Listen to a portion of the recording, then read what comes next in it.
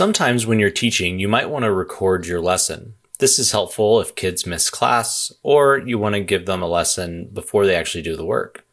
To do this, we're going to use the capture tool, which is in the main toolbar. We're going to use the camera icon or the camcorder icon inside of there. It looks like an old school camera. This is your recording tool. It's the fourth icon over. So go ahead and click on that. And that's going to open our recording menu, which will appear in the bottom right corner.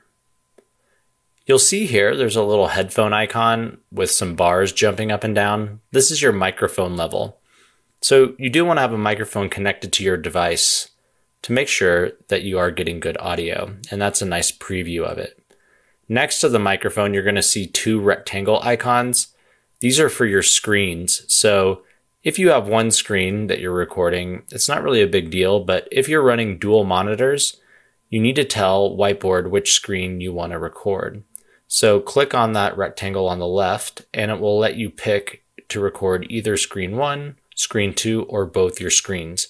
Again, this is only if you're running extended desktop and 2 monitors. If you have one screen, you have nothing to worry about.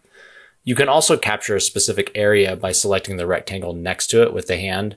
You can select a specific part of your screen.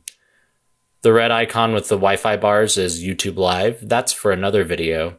And then finally, your record button is on the far right. We're going to click this button to actually start our recording and choose our resolution setting. So let's go ahead and click that to get started. You'll notice that you can choose HD, Full HD, or even 4K. We definitely want to keep it at HD just for space. It doesn't take up too much and it's easy to see. So it's still good quality. You'll get a 3, 2, 1 countdown timer, and then your video is recording. So let's go ahead and switch to our pen and start teaching.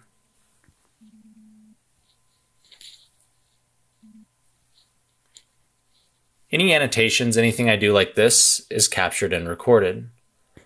If you have something embedded, like this simulation, it's going to record that as well. Let's make a new page, and we'll use Windows Toggle to go to our desktop. Remember that when you Windows Toggle, this is still going to record, so any of our annotations like this are still going to show up.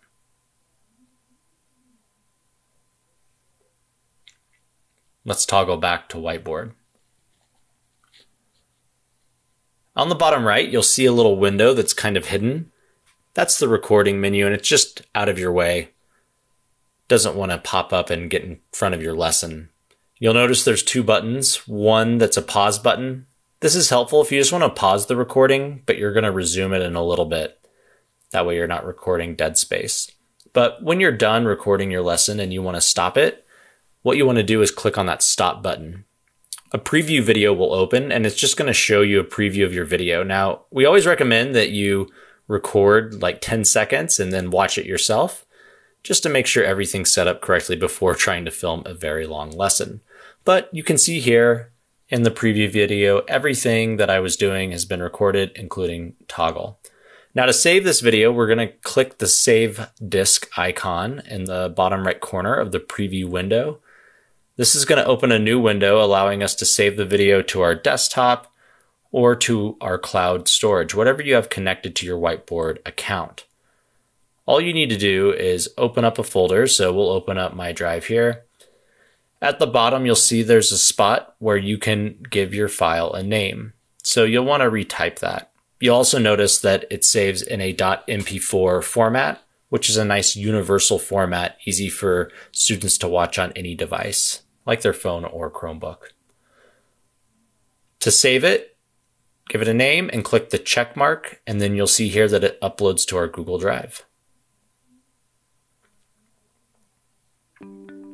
And that's it. That's how you do a screen recording and upload it to your cloud storage.